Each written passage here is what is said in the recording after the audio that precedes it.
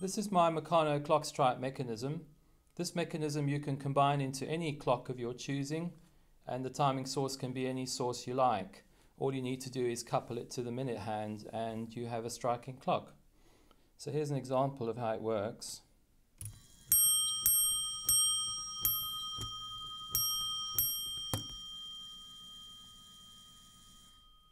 You'll notice that it struck for a while. The cam shaft here continued to turn and striking ceased after a period, and that's part of the mechanism to count the strikes. In addition, if you take it round to the half hour, you get a passing strike on the half hour as well. So we'll do that once more, this time for 8 o'clock.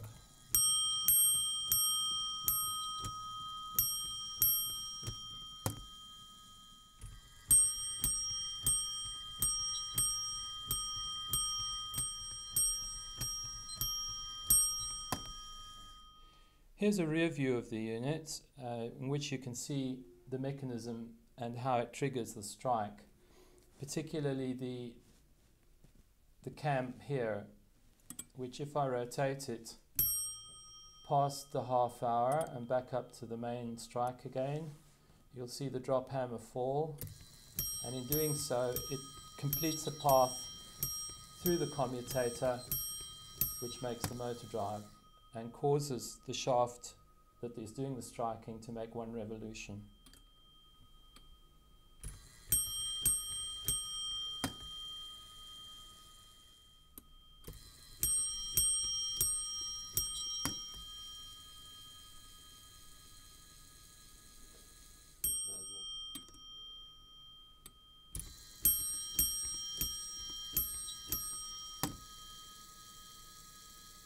Having made the strike,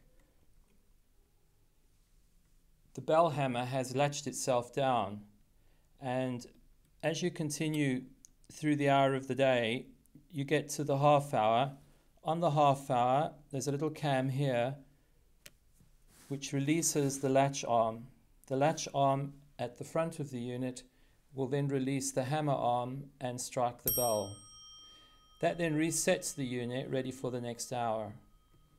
So here we go again.